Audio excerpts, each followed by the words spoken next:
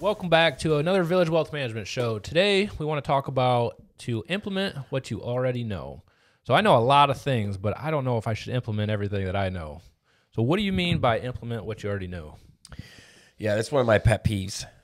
You know, we are living in a society where it's analysis or paralysis by analysis. You know what? You know, the thing of it is it's not that we don't know; it's that we don't do.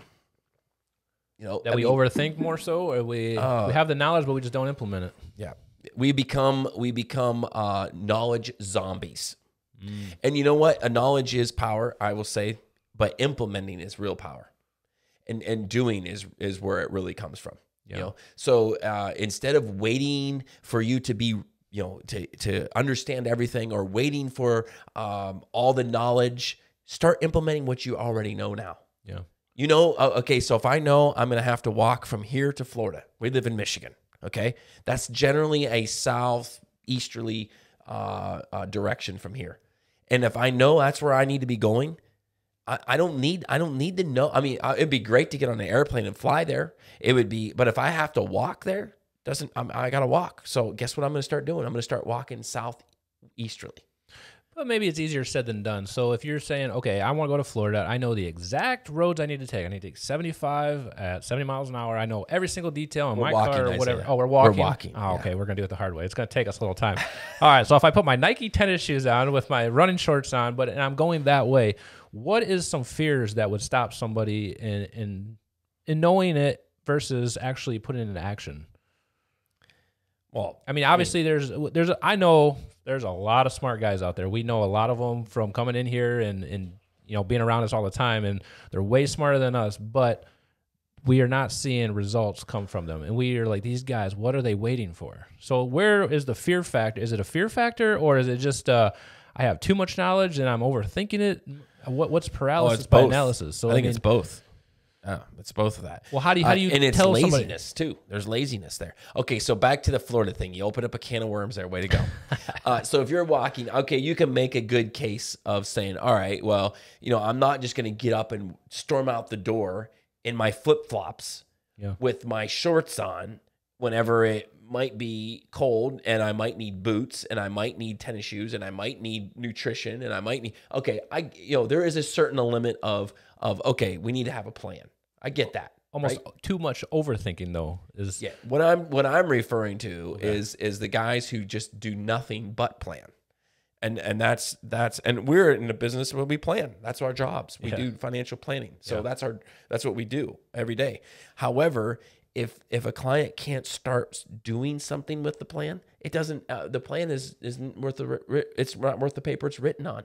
You know. So back to your point of very smart people who have very underperformance in their lives I think there's a lot of fear. There's the fear of failure, the fear of the unknown. There's a bunch of fears, okay? And we talked about fear before, and fear is weakest when it first pops its ugly head. So you got to get it out of your life as quickly as possible. Okay, so that's fear. And then you have fear, and then the fear of failure. I could keep going on in fears, but I'll stop on the fear. And then you have, I think a lot of it is I hate to say the word lazy, but I don't know other way to describe it. It's like if you know and you don't do, and you can't explain why you don't do, it's not that you're afraid of it. It's not that you didn't know. It's just that you're lazy and you didn't implement it. Yeah. And I guess everyone could say, well, I'm lazy because I'm fearful because this. Okay.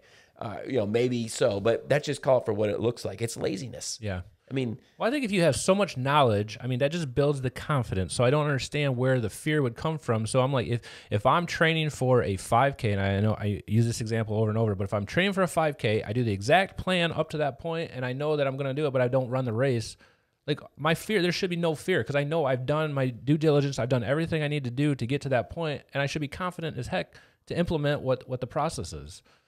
So when I'm saying, you know, you go to Florida, you plan every single route out, I understand the fear part, but I think I'm leaning more on, I think laziness is, I don't know if that's the correct word to say. Yeah. But it is. I mean, we are full of laziness. Yeah. You know, what's funny is we have more modern conveniences. We have more free time than we've ever had in our lives.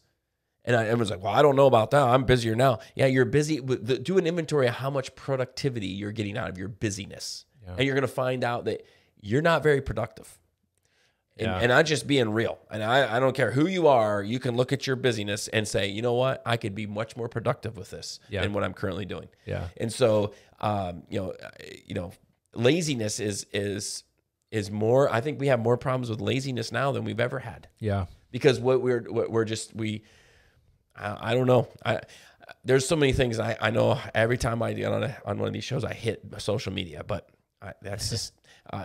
But basically, I mean, there's people who want to go and look and be stimulated by someone else's success. That's why you have guys on Instagram and guys on Facebook and guys on YouTube that they'll post these beautiful cars, this beautiful lifestyle when they're out shopping, doing something, lavish, and it gets millions of views. And because people are intrigued by that, they get a stimulation from watching somebody else do something they'd be interested in doing themselves. Yeah.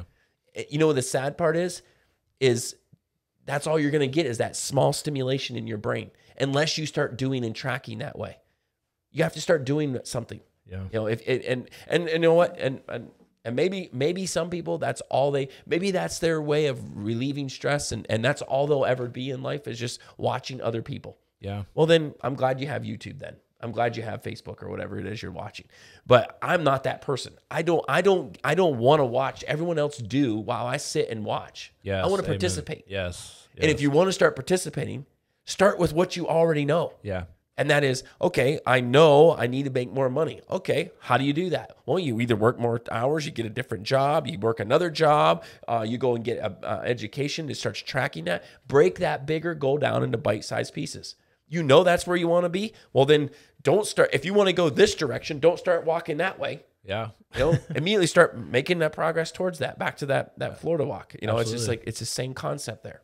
Well, I think it's implement what you know. So back to that, that's what we're talking about is I think a lot of people hold that as that's my crutch. This is what I'm worthy. I know all the knowledge. I hold all the knowledge up here. So if I don't implement what I know to everybody else or show somebody else how to do something, then I'm wanted or I'm needed all the time. So if I'm not, for example, in production, we both come from the production world. Like I know a lot of engineers that say, I don't want to tell anybody my secrets or whatever because that's job security. I'm wanted or whatever. That's how I get my paycheck, bonuses, and everything like that. But if you implement what you know versus showing, take the time, set up the process, teach the team to do this process, and then implement it. Yes, it takes a lot of time to build up to this. But if you implement to the whole team of what you know, in the long run, it helps you grow as an individual as well. But I think it's the almost feeling like setback and the prolonged of it. And sometimes it's just our mentality in the world that we live in is I'll just do it myself. It'll be done right, whatever. So when you implement what you know, it's just I think it's paralysis by analysis, but it's also almost a security blanket as well. No, implement it. I can simplify what you just did really right down to the basics. And that is, okay, so you have a weight problem. You're overweight. All right. And let me just hit this while I'm on the subject is I'm going to lose a bunch of people on this one. This is not politically correct to say, but this self-love idea, I think is a bunch of baloney.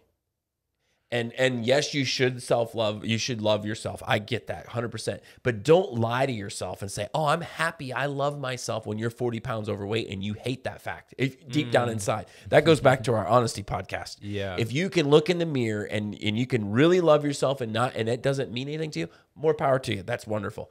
But I highly doubt it. Yeah. Because the reality is we all know what we should be, okay? All right, so I'll lay that aside, all right? So back to the weight thing.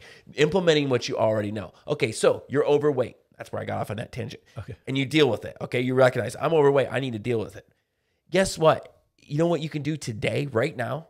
You can eat less and exercise more. Start moving. Now. Yeah. You don't need to have a diet plan. But you know what people do? They're like, oh, I'm overweight, and I need to build a diet plan.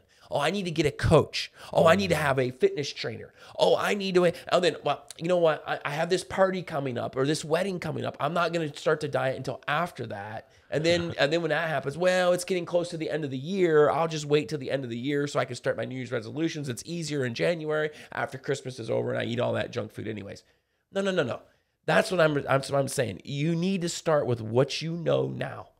and quit believing the lie of one day I'm going to have everything I need. And when I have everything I need, I can implement it. That'll never happen. You're always going to need more. You're always going to know more. There's more to know. There's always more to know. If you want to lose weight now, eat less today and move more today. Start now. Start with what you know. We all know that. We all been taught that in the health class. Yeah. And it goes back to your finances. You want to get out of debt? Quit digging the hole today. Say no to the extra Starbucks or whatever it is you're blowing money on, and start filling the hole in with a savings or paying more on the principal. It's not that difficult, you know. But what it is we excuse ourselves and excuse and allow and we push it off for the reason of we're too lazy to start. All those other reasons. And I don't know. I'm not even gonna get into the subject of why. But what I'm trying to say is start with what you have right now. You have enough right now. Start using it. Go. It's not that hard. So when you put it like that, it's pretty darn simple. But yeah, don't overthink it. That's the point right there. I mean, I think the show's over. Yeah.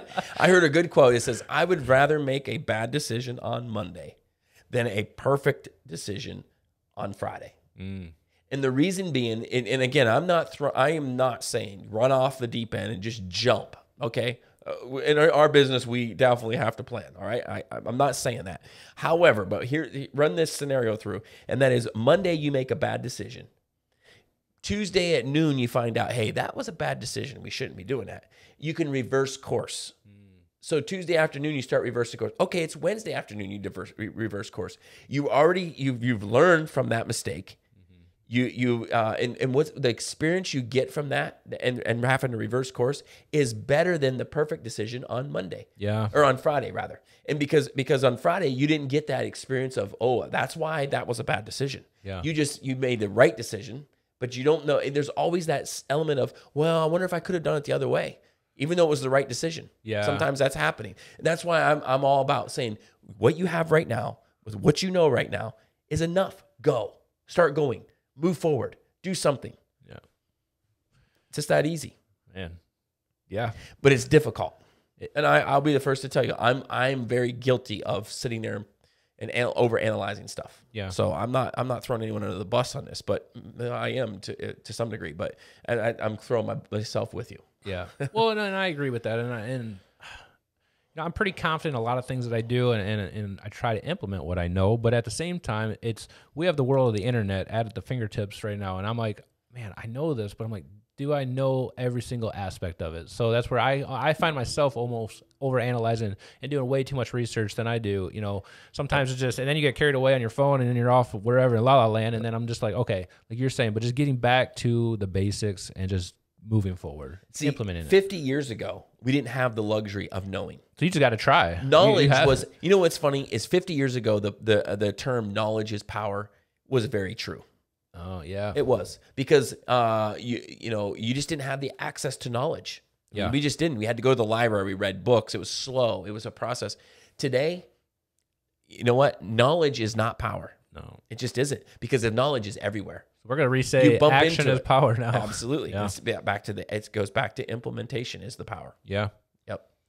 So there's no reason in today's society that anybody should be lacking of anything. There just isn't. Yeah. I mean, because we all know, we all have the power of knowing. We all have that. So that's not the issue. The issue is we're not implementing what we already know. Well, excellent. We'll end on that note. I love it. And we'll be back next week with the episode with core values and following up with those. Sounds good. All right. Thanks as always.